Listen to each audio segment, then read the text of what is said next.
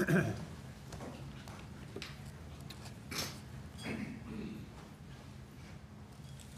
Christian, you're still under oath. Sir, have a seat.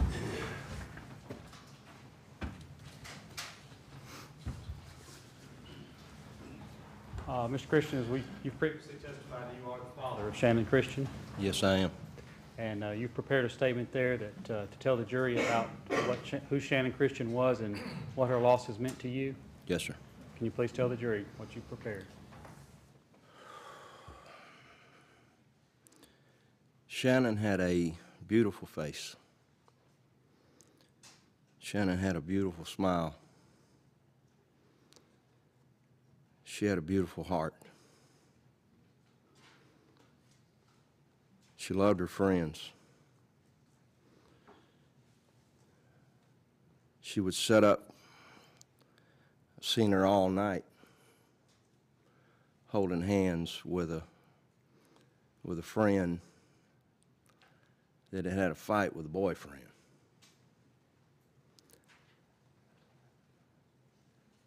I've seen her sit up all night and talk to her closest friend in the world all night about how she was missing her father that had passed away.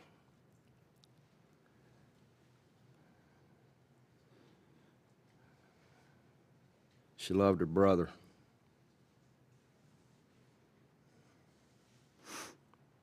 Seen her follow him over 5 states, watching him play baseball. She was committed to him.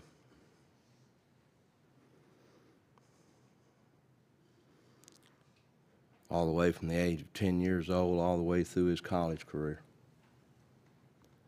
She was always there.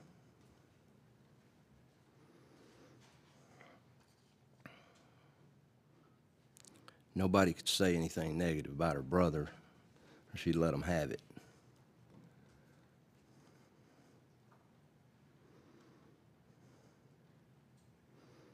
She loved her mother. I watched this over 21 years.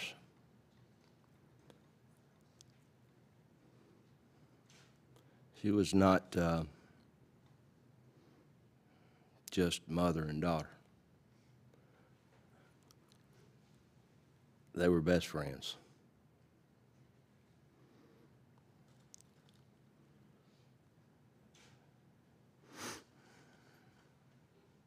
I will never forget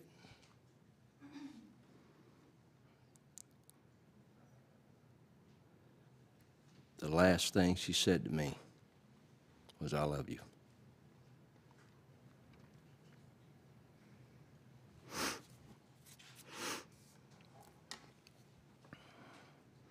She was a proud young lady. She was proud of her friends. She was proud of her family. She was proud of her education. She was proud of her school.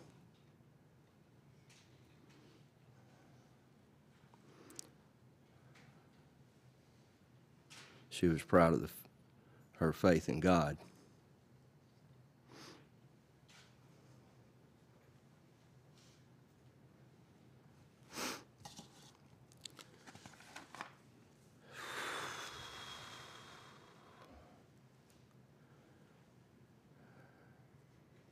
She was proud of her desire to help children. And one of the things that hurts the most is she was proud that she saved herself for a husband someday.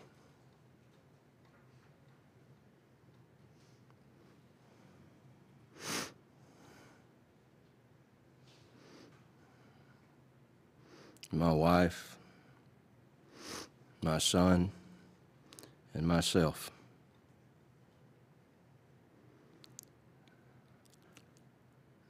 We think about her every day.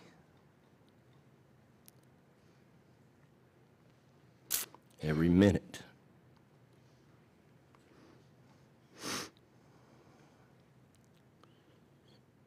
We think about her in everything we do.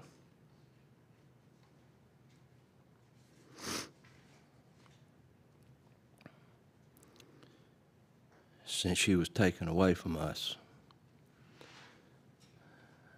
I don't think that we have had one single day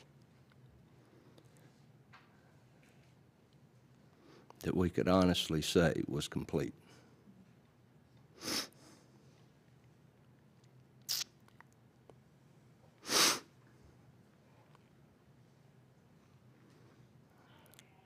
We have all tried everything we know. We have sought the help of a doctor,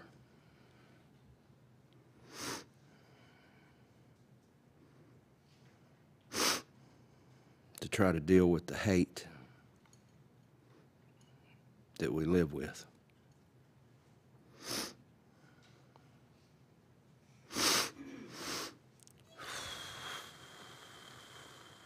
The endless thoughts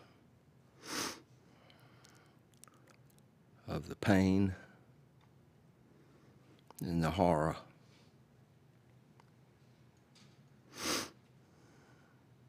that she endured.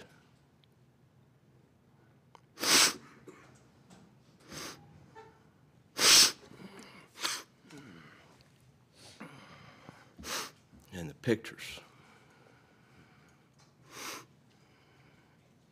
that have been put into our minds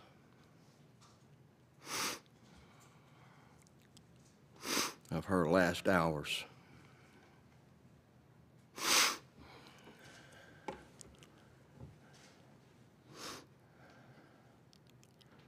I live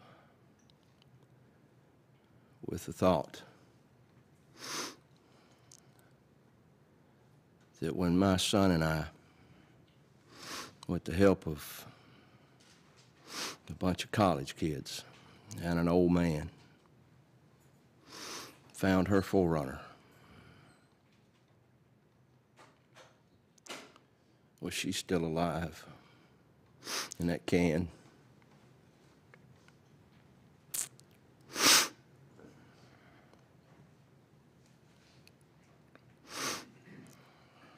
Not 200 yards from where I stood.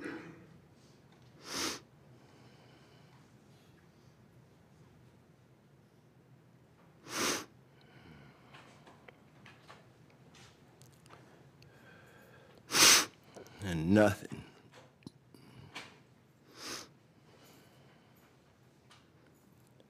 that anybody says, not a doctor, not our friends, not even what we say to each other, makes that horror go away.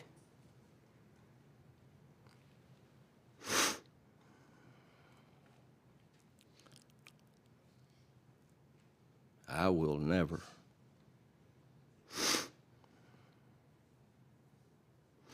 get to say yes to a young man.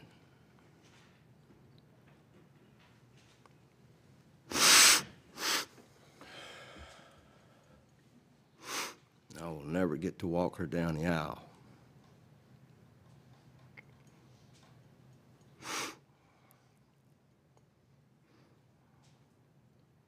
I will never dance with her at her wedding.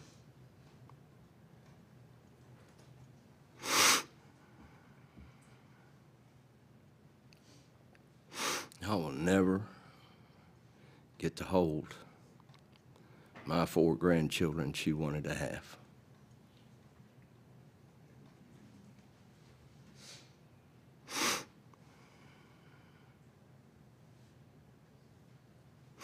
I will forever live with the constant nagging, haunting thought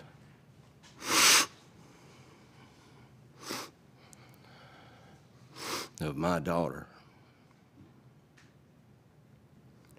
calling to me to help her. to stop them from hurting her. Never will I stop hearing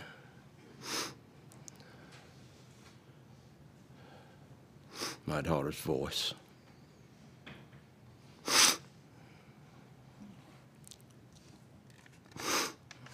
For me to save her.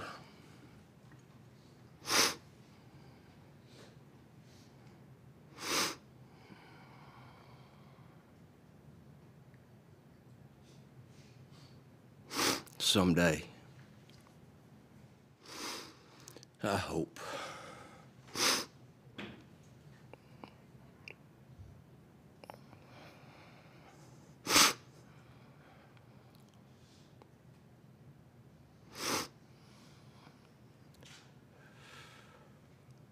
that I get to tell her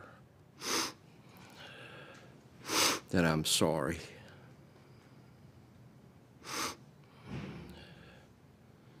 I was just down the street. I was trying. But I didn't hear her. I couldn't hear her cries.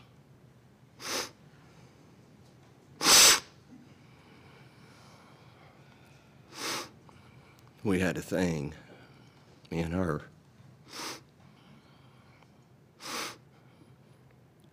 I don't think I ever parted without saying I love you.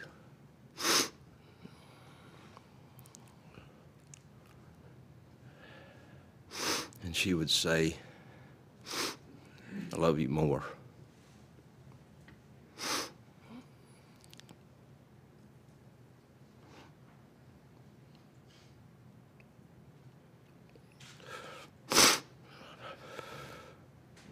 I hope she knows, once and for all, I love her more.